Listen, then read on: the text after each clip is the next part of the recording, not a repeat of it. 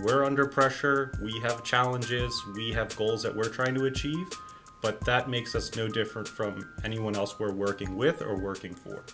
Hey, welcome back to another episode of More Than Marketing. I'm your host, Arsham Mirshah. I'm joined by none other than Ameet Luhar. Yeah, you take it off. Yeah, sorry to steal your thunder, man. Yeah, you know better than me. I'll just leave. It's okay. I don't need to be here. I'm just I need the host. I'm gonna start dancing, or what am I gonna do? Ameet. A lot of respect for this guy. He's an account director here, but he started off in the trenches of digital marketing. Actually did our academy. That's right. And got started. That's where he got started. And that's very applicable to this episode because we're going to be talking about T-shaping. T-shaping. Yeah, the importance of T-shaping, how to build a better agency with T-shaping. And I would say, like, you know, how to build a better agency, how to build a better marketing team, or how to be a better marketer yourself. Exactly. It's all about becoming an expert in one particular area, really honing your craft there, but using that to develop an understanding of other disciplines, other channels, things that are going to help make you as productive as possible professionally and with the folks you're collaborating with every day. So let's do this. So what we're talking about here is a concept called the T-shaped marketer. This concept very broadly is, you know, imagine a T. There's, you know, a horizontal line at the top and then a vertical line at the bottom, and they connect, whatever. So the horizontal line at the top, what is that representative of, like, to you? I mean, yeah, so what that means to me is having, as I mentioned before, that fundamental understanding of other practice areas related to your organization. So give me practice areas. I like to say marketing channels. Yeah, so in marketing world, for me, that means you know, I came in and was a paid media expert. Mm-hmm. So Google ads, social ads, that was really my bread and butter. But I need to understand how that interplays with SEO, with conversion on a website, with development, tracking, analytics that goes back to, you know, closed loop, down funnel, bottom line business revenue types of results. So it's a combination of understanding paid media, but knowing how all of those other areas are coming back into play to make a business run every single day. No, I love it. And that's so Ameet comes in, does our academy, and during the academy we touch on all these different, what to us as an agency would be a service line, but in digital marketing you call it a discipline, or in marketing you might call it a channel, right? So in our world, search engine optimization, email marketing, paid media, marketing automation, conversion rate optimization. These are all different channels, disciplines, skills that we want our people to have, you know, some at least baseline understanding of what they are and what makes them tick. And then that's the top of the T, right? That's horizontal. Yeah. And then we want you to go deep in one or two, or if you're really badass, you become a block shape marketer. Block shape marketer. Right. It's a good time to be a square. No, but you know, kind of taking a step back and thinking about why this is important in the first place. Yeah. You know, the tech sector in and of itself is growing at an unimaginable speed. Yeah. I was just taking a look the other day. It makes up approximately 5% of U.S. GDP, the tech sector. Really? Which doesn't seem like a lot, but when you factor in the fact that U.S. GDP is in the trillions of dollars, that's not chump change anymore that we're talking about. Wow. And all of those organizations, companies that are contributing to that, we certainly contributed to that, to that in many facets. But those are our clients at the end of the day. Yeah. They're trying to grow fast. We got to grow fast with them. And the only way that we're going to be able to do that is by really developing, embracing, and building around T-shaped marketers. Yeah. So a lot of what I wanted to talk about today was not just the definition of it or how that relates to agile, which is something that is really becoming big in plenty of organizations, but why that's important for you and why that's important for me. As leadership, as a team member in an agency, what do I get out of being a T-shaped marketer and why should I care about it? And likewise, what makes it so great for you to try and embrace that or build an organization around it? You're doing the host job. You just ask the questions. Now you can just answer them. Let me just repeat what you said. Ameet, what I mean, why is it important to you to be a T-shape? Just trying to be a T-shape, man. I'm trying to widen that T, you know? Cross all the interviewee, be the host a little bit. I'm trying to go operate the camera too. Why don't you? Tell me, get at me. Yeah, right. No, but that's good, man. That's good. This is fun, as I knew it would be. But yeah, so let's do it, man. Why is it important? I mean, I can think of several things, but I want to hear from you. Yeah, so I'm glad you mentioned that. I actually wanted to get your take or your perspective first, and really break down why this seems like a good investment as leadership within an agency. And then from there, talk a little bit more about my own perspective and chime in with my own personal thoughts. Okay. All right. So you're asking me now, right? Yeah, exactly. All right. So here you go. So I think that the T-shape is important for many reasons. One of the most important ones, though, is it really boils down to communication. Yeah. Okay? You need to, you can't Superman or Superwoman and get everything. Like, you can't be the best designer, the best developer, the best SEO, the best paid media. You can't be the best email marketer. Like, if you are, like, show me that and I'll show you an anomaly, or I'll show you a figment of your imagination, right? Mm-hmm. So the point is, like, teamwork makes dream work. Yeah. So why I want to see and build T-shaped marketers is because I want people to be able to, like, understand what goes into a certain channel, or understand how to communicate with an expert of a certain channel to get it done, to get the work done, to post the results, to get that traffic, get that conversion, get that lead, get that sale. Mm-hmm. So communication's probably number one thing, and a lot goes into that. That teamwork. Do you see that from your position? I see that a lot, and connecting the dots there between the leadership side and more of that team or execution side of things. I really think it comes down to performing at a high level. Okay. Because we're working with organizations that are growing, constantly pushing the envelope. Yep. They expect the very same from us. And for people to be able to execute at a high level consistently across a variety of different clients and different verticals, trying to achieve different goals simultaneously, we're going to need those experts that you talked about. We can't spend time becoming experts in all areas because it's impossible, but we can help create an environment that helps all of those experts learn from each other, collaborate, and share their knowledge to, again, perform at a high level. But thinking about it from a personal standpoint, the reason I think it is important to try and cultivate that T is because we don't know what our career path is going to look like at the end of the day. But you do know that you're going to need a variety of different skills to make it regardless of the path that you take. So when I'm thinking about a T-shape, in my mind, that means essentially building a resume that I can be proud of and know that regardless of what happens in this unknown future that's ahead of us, I'm going to have something that I can fall back on, rely on, or that's at least going to make me valuable to the team I'm on today and the team I'm on tomorrow too. I see that you love that. Many hearts, man, because it's so funny what you just said about the kind of building the resume and feeling equipped. That was going to be my next point, right? Cool.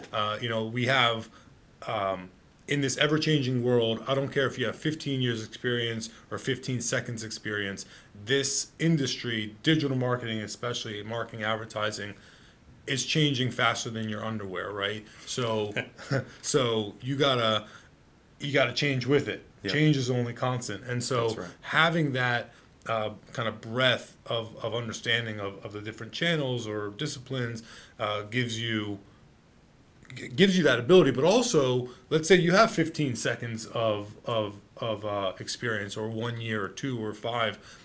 That doesn't mean that's what you're going to do for the rest of your life.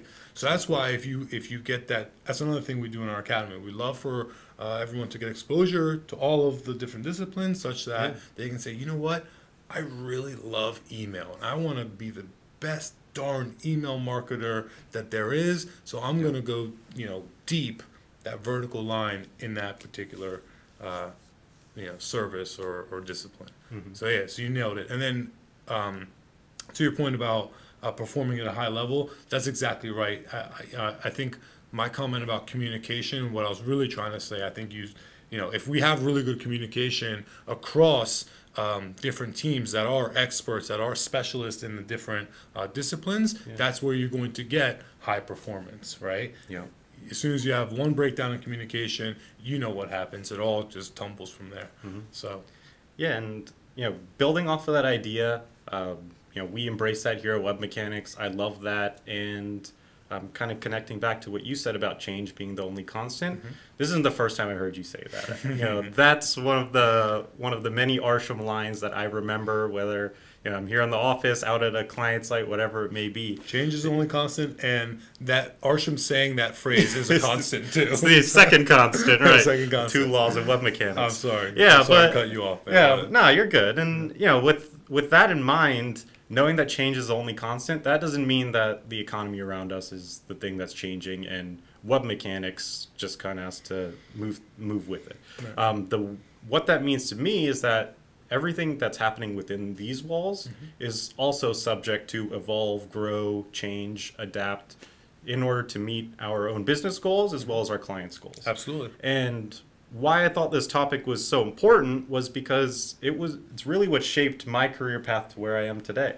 Like we talked about, I was a paid media guy, really behind the scenes, really clicking numbers, changing bids, looking at budgets, monitoring lead tracking. And now I find myself more on the client-facing side. And the only way that I was able to successfully transition from someone who is behind the scenes working more with strategy and numbers to someone who is now, translating those types of requests from a client into tangible results with the team was by getting that experience firsthand and what that takes. So again, really big concept here that I want us to dive into a little bit more. So to that end, I kind of wanted your take on some of the things that we do here that you think are important to kind of cultivate that type of environment. Yeah, I mean, what we do, but so I love what you said. I think what makes you a great account director or client-facing, in that client-facing role, is the fact that you were a practitioner. You're not just a like slick talker, or just like someone who's really good with people but doesn't understand what it takes to do the actual work. The I'll get back to you guy. Yeah. You're not the I'll get back to you guy. You're the I know the answer to that question. And in fact, let me give you some strategic answers as it pertains to your business, your industry, because I've done this before and I know what it takes to do this. Yeah.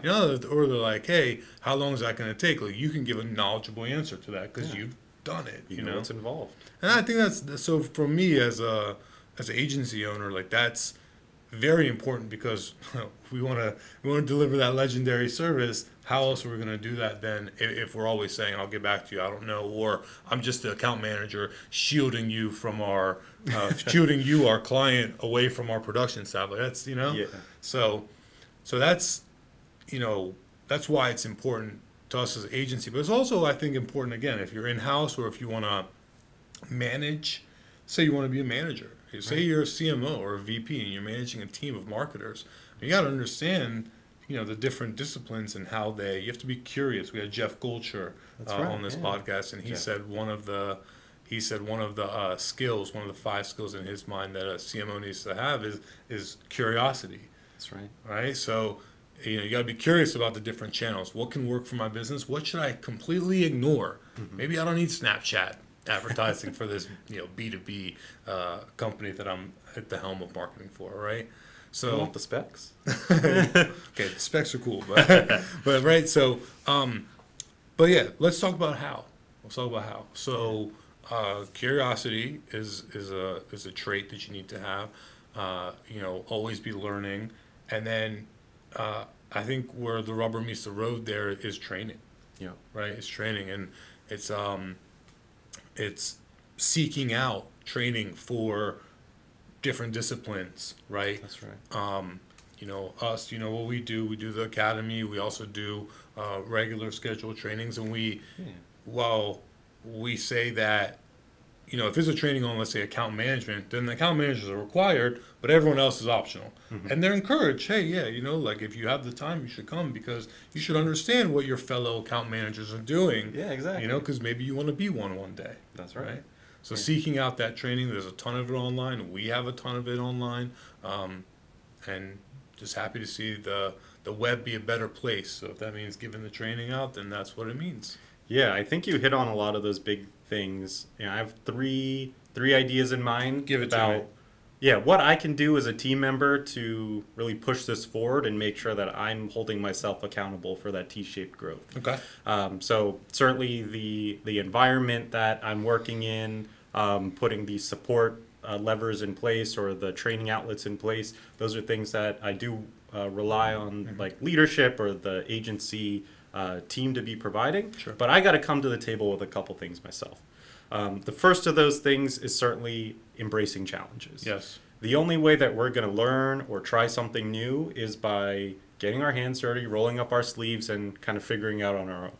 We luckily have resources here, experts here that we can rely on to get information, help us understand a concept we don't understand. But the onus is really on the individual to ask those questions, find that problem that doesn't have a solution yet, and then work towards it. So that's the first thing I think is important. I'll agree. That second thing is that entrepreneurial mindset. This is something that, you know, similar to change is the only constant, something that I really learn and appreciate about, you know, working so closely with you, is that you've taught us that the goal of an agency is to provide tangible business value. That's right. The only way that we're going to understand tangible business value is thinking like a business owner. That's right. And if we can do that successfully, we can apply any type of marketing strategy, any type of best practices, any types of solutions to a problem that's thrown our way, because we're thinking of all of the millions of possibilities and all the potential that's available, rather than what I'm limited to with my specific skill set. And I'll expand on that real quick before you get to your number three. You know, maybe the best recommendation for your client is not which of our services you should use. Maybe it's, hey, have you thought about building a partner channel, for example? Exactly. Have you thought about getting distribution, you know, through a different channel that's not, you know, marketing or advertising related? And you're only going to have that thought if you're thinking like a business owner, or like, how can, if this was my business, what would I do, type thing. So I'm glad that you recognize that and embrace that as a mentality.